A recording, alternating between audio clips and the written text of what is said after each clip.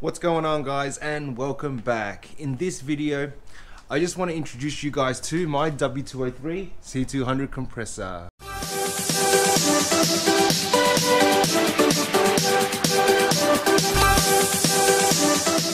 So if you've been following me on YouTube, you would know that I've been planning to introduce this car to the channel for a while now, and so finally here we are, and I'm ready to start making videos on the W203.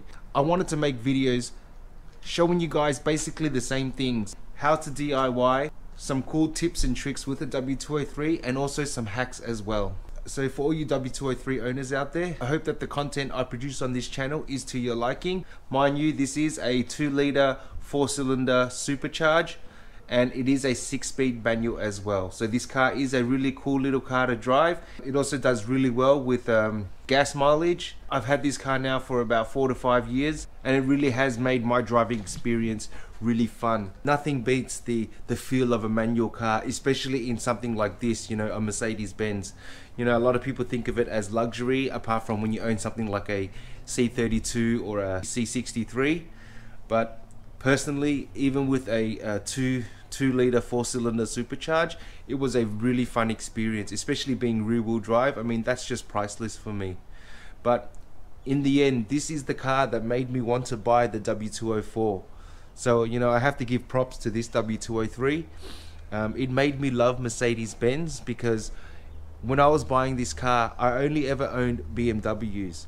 And when I first had the opportunity to buy a Mercedes-Benz, I was looking to buy the W202 first, but then after I'd seen the W203, I just fell in love with it. You know, just the way the car looks, the style of headlights, and then seeing some of the cool things that I could buy for it. In the end, I decided to go with this W203, and instantly I fell in love. Obviously, it looks a whole lot better than it did at the start. As you can imagine, when these things are standard, they still look really nice. The rear tail lights stand out above all, and also the front grille and the shape of the headlight. After modifying it to my liking, I really did enjoy driving this every day. Even to this day, I really do love it.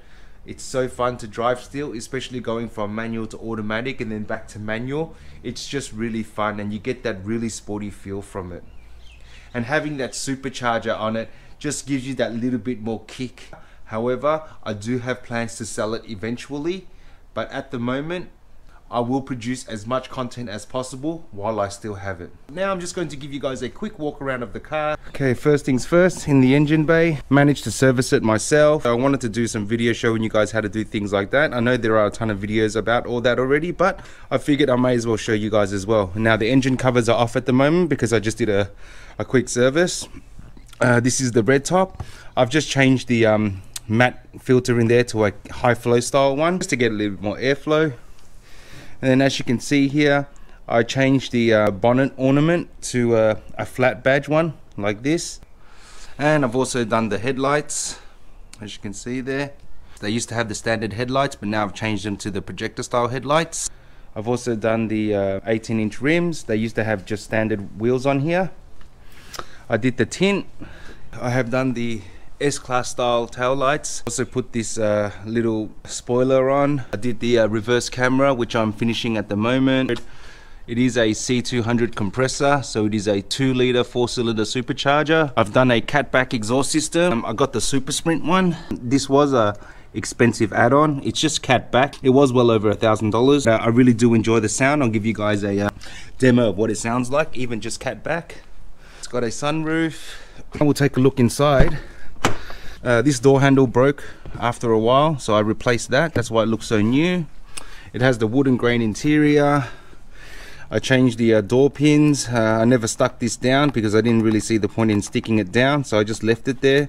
If I wanted to, I could always just peel it off at the bottom here. As you can see, the red is still there, but I'm just going to leave that for now. And then of course there is the speakers, tweeters.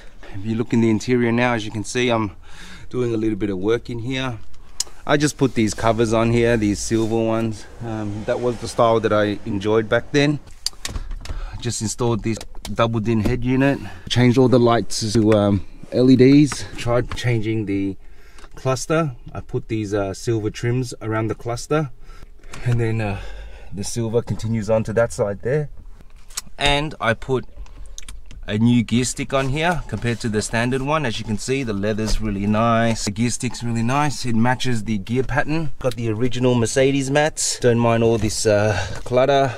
As you can see, I've got the book here for the car, so anytime I need anything I will take a look at the book. There used to be the phone here, but as you can see, all I did was I cut that right off. I really didn't see the point in having the phone here anymore. The phone's just here, I've just put it away. I'm never really going to use that phone ever again, and this head unit has everything, you know, like Bluetooth connectivity, phone connectivity, etc. So as you can see, I've stripped out the interior at the moment because I had to install this, and I also ran a reverse camera. I have the parts for the interior. And I just wanted to show you. So that's the chrome piece that sits on top of this. Usually I have that sitting on this, like so. You know, don't ask me why I do that, but it's just the style that I enjoyed back then. I really liked the silver finish, and I really wanted to match it. So yeah, that's why I had these bought and put on.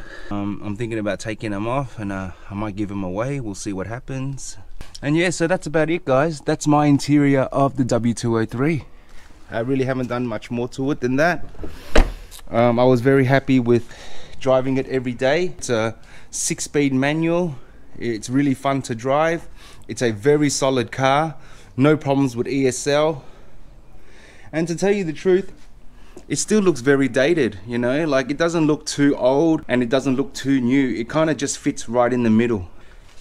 I have the HIDs installed as well. I've upgraded the lights to HIDs. I've got the LED parking lights.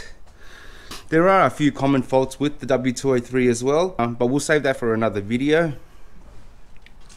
But yeah, guys, that's basically it. This is the W203 C200 compressor, 2000 model.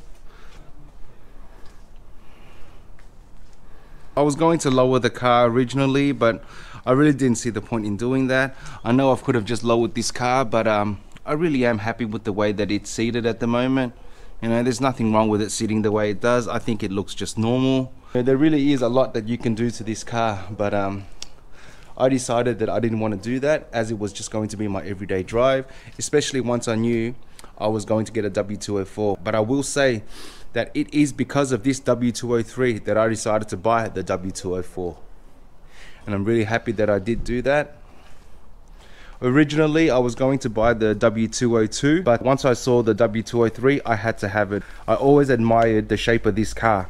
I thought it was really cool. I love the way the lights were shaped, the grille, and also the ornament. I love the way that all came together originally. In the end, as you can see, I changed it to the sportier look by putting this W204 style grille on there. And I also did the antenna on the back there. It's just a cool little looking antenna. I also wanted to show you that I also have the rear strut brace.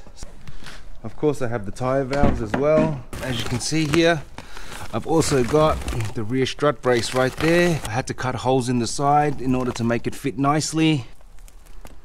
That's it there, my rear strut brace, just to give it a little bit more balance, you know, when I'm turning corners, etc. I'm installing the rear camera at the moment, so everything's pulled apart. That's the rear camera right there. I'll give you guys a quick listen before I go of what the exhaust sounds like.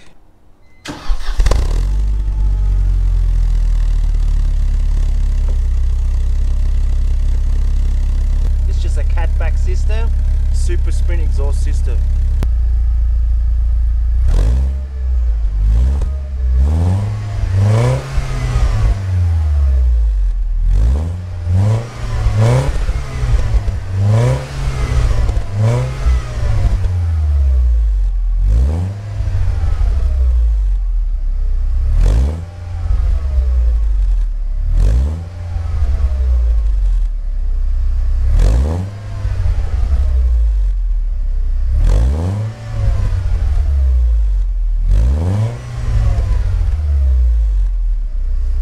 So that was kept at about 2,000, 3,000 revs.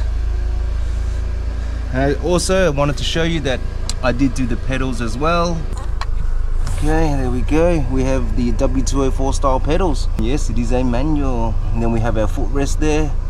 I replaced the buttons here on the driver's side. They were a bit faded and they broke, so I I decided to replace them.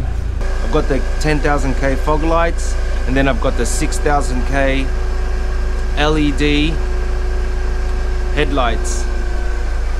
I think that looks pretty banging, don't you reckon? I mean, I could always change the fog lights to match the headlights, but I think that little touch of blue looks pretty cool, don't you? My W203 C200 compressor.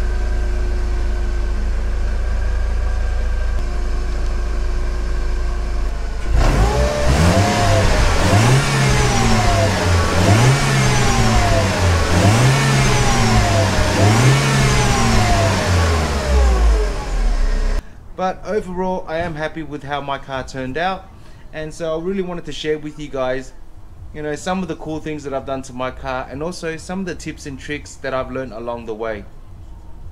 So I will be releasing a lot of content relating directly to this W203. So if you have a W203, consider subscribing and follow me along to learn some cool tips and tricks, and also some DIY tips as well.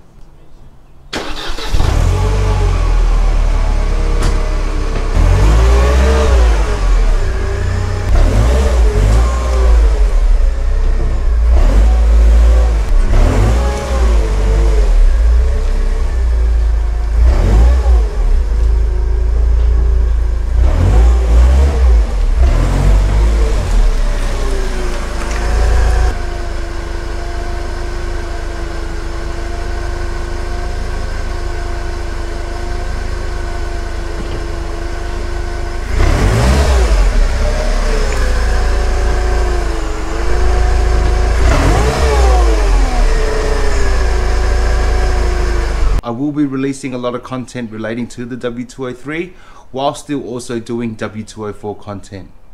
I hope to bring a lot of content to the channel so that I can show you guys a whole lot more DIY tips and also tips and tricks in general. So if you're new to the channel, consider subscribing, and don't forget to like, share, comment, subscribe, ring that notification bell in order to keep up with the uploads. Until next time guys, this is Mike with mikeyz vlogs, signing off.